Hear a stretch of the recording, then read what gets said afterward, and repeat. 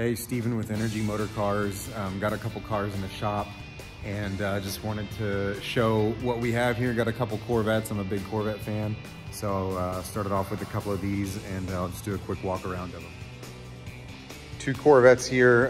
They're not on the website yet. I'm still doing a couple little things. I got to put the emblem back on this black one here, but and then a couple things to the gray one. But black 2006 convertible. This is a 2LT. It's got F55 suspension, black on black. I just finished cleaning it up and cleaning up the interior and stuff.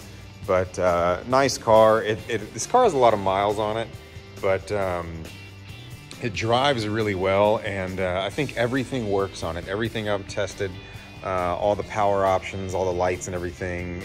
It's got an aftermarket Bluetooth like nav unit in it. Everything works, seems to work really well in the car. So it has 100,000 miles on it, right at 100. It's 100,180 or something like that. But really cool triple black convertible. This is a car that would be great for somebody who just wants to get in a C6.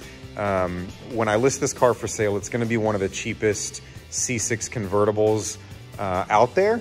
It's not going to be the cheapest one. I think there's a few that are going to be maybe a little bit less, but this is a good car. I was actually surprised at how well we were able to get it cleaned up. So 2006 convertible, automatic. And then right here, I have a 2003 spiral gray coupe with red interior, and I'm still doing a little bit of reconditioning on it, but red sport seats. This car is actually a one-owner car, and the guy had it for 17 years, and came from Indiana.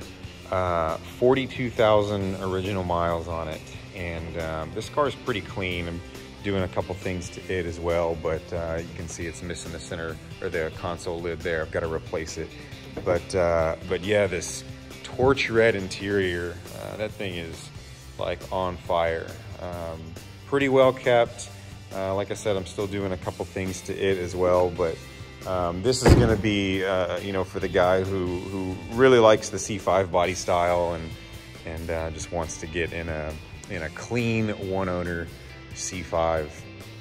So there's the couple cars I have in so far, and the website is energymotorcars.com. They should be up.